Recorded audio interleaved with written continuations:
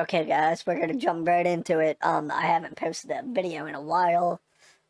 Some personal things, surgery came up and whatnot. So I have an old TrueCut Series 1, which is the first CNC plasma TrueCut made.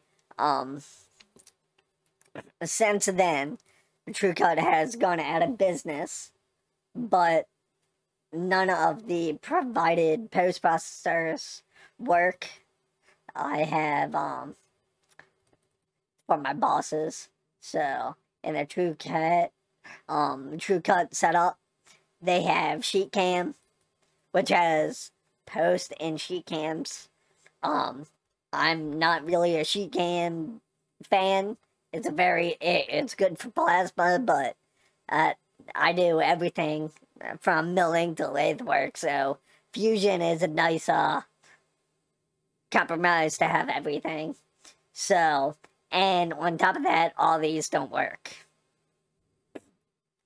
So, what I was experiencing was with the post straight from Fusion 360, the Mach 3 post, you get G-code that looks like this.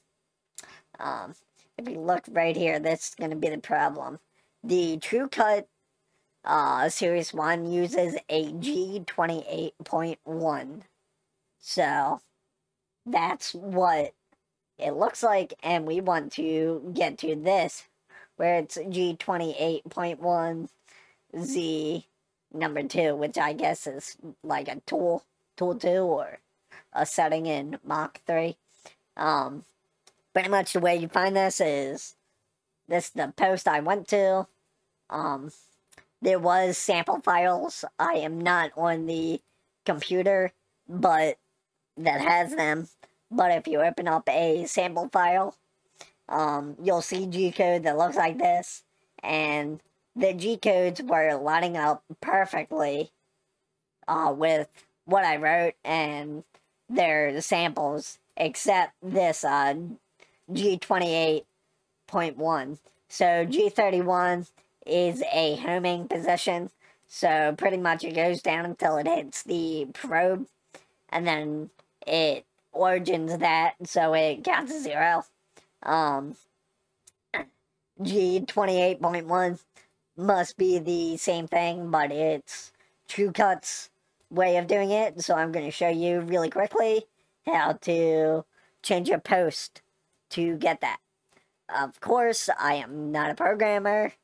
I pretty much cannot help you. When it comes to your machine and your code, it's going to take hours, essentially. So we'll just make a quick little part here. Let's see. Let's see. And then I like to give my parts a little bit of distance.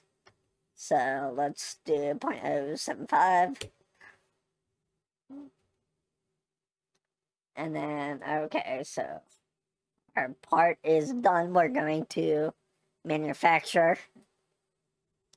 So, general setup. In your setup, you can eventually, once you have your post in there, you can make a machine, and you can detonate the post. So every time you click your machine, it loads up the specific post. It's a sample, and this is my home computer, so I'm not too worried about doing that. So we'll do a cutting operation. Let's see. So we're just going to use a sample.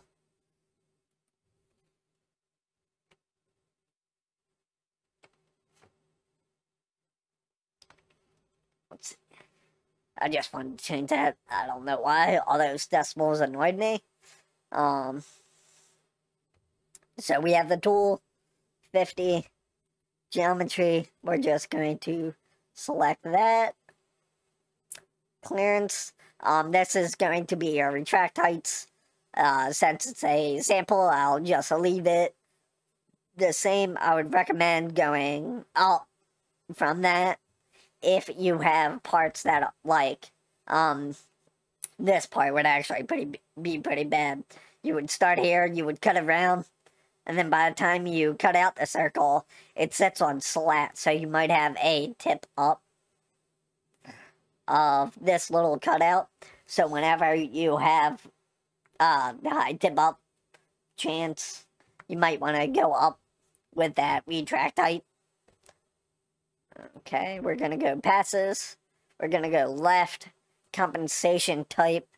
I don't think Mach 3 might support in control compensation type, but just do in computer. You can turn on smoothing if you want, doesn't matter. Lead-ins.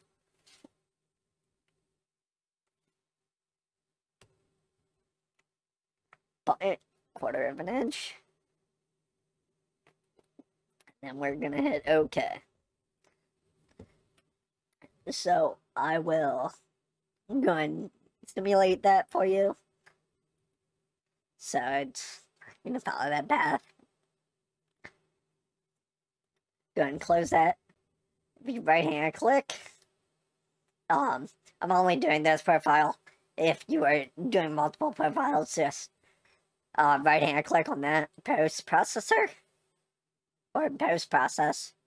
So right now we want to do the mock, and we're going to turn on probe because that's that G31. So let's see, let's just name this 1. Okay.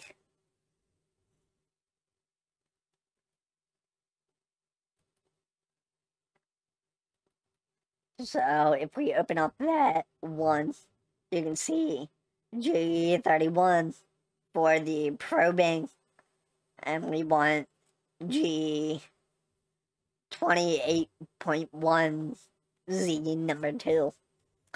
So how we're going to change that is go back here, right hand click, post process, and of course this will work with all of the light or post processors. You just have to find the one that's closest to you. We want ArtSoft, so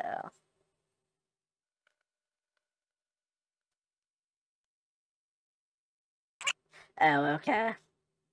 My bad, I had it ordered by description, not by vendor. So we want the plasma. So you're going to right hand click up here, you hit export. We're just gonna do that straight to our documents. So we already did this, but we'll replace it.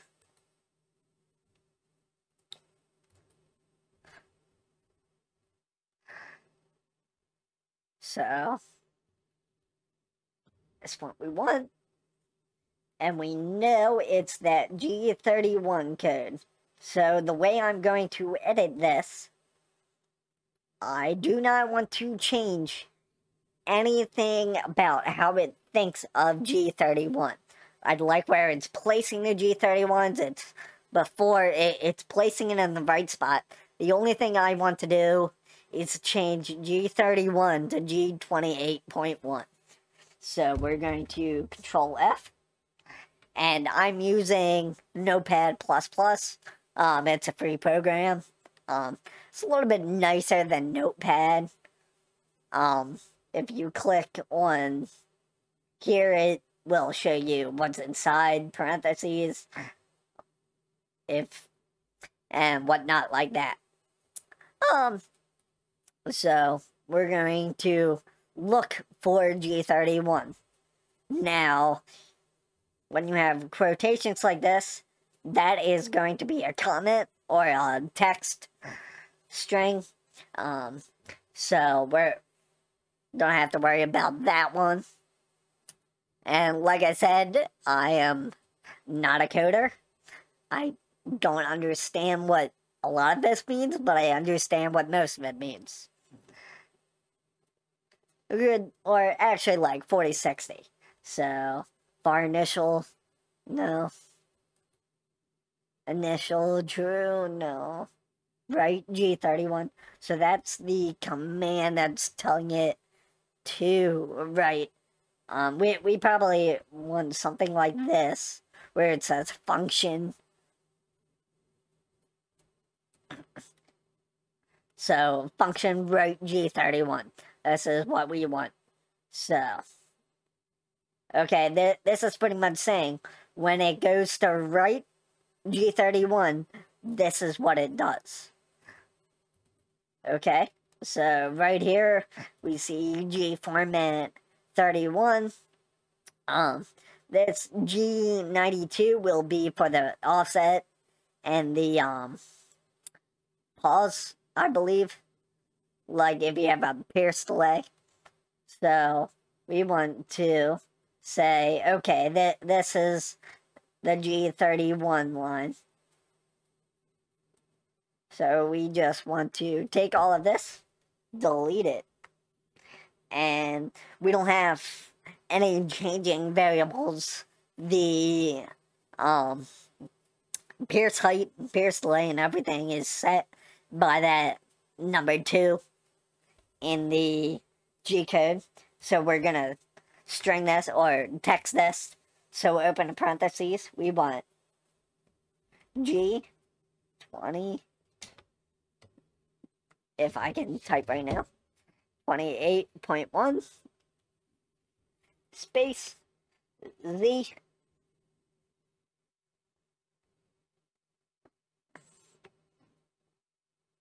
And then we want a number 2.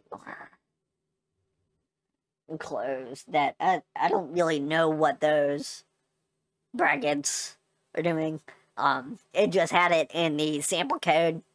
So might as well put it in there and our text.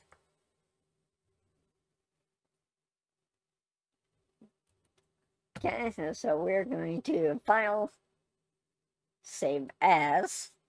One thing is when you do this, save as, see right here has this as save as type, and it wants to convert it to a text. You don't want that. You want a CPS. We're gonna make this post 3 since I already had one with post 2. Okay, so now it's saved. Go ahead and close all that. Let's see. Delete those 2. So that's the one we posted in the very beginning. So now we're going to right-hand click, post process. Now we want to hit the folder icon, and we want to load in that one we just made. So hit that folder, local, import, which is this button right here. And we're going to do post 3 and select that one. So post 3, let's see. I'll just name this new. And then we have to go back in, turn back on our probe, post.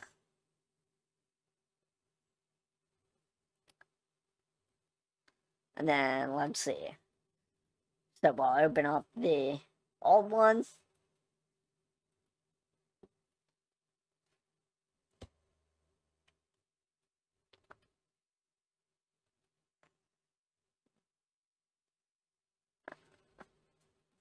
And we'll open up the new one.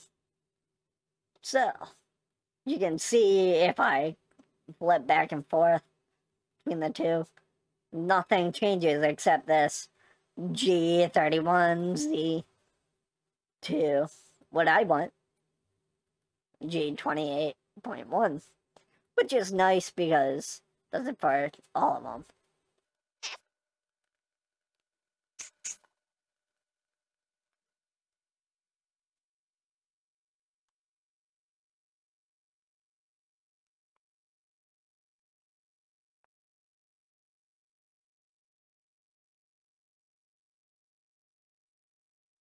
Oh, sorry about that.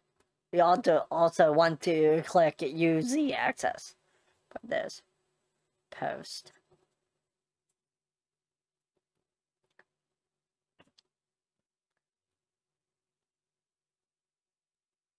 So that's one I just made. So, there we go. We're going to have the first hole, the second hole, and the third hole. So because I wasn't using the Z-axis is why it only did it for the first one.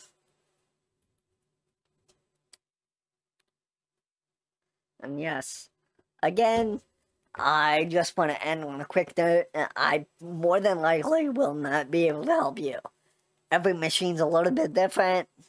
Without being there with the machine, seeing sample code, seeing how it reacts to the way when you change things. There's many variables. It's gonna take you a long time. This was just what I had to do. It even something this simple took me a while. Editing code is very time consuming. You just gotta pretty much write the code, post it, make sure it's doing what you want, and then go from there. If you like this video, don't forget to like, comment, and subscribe.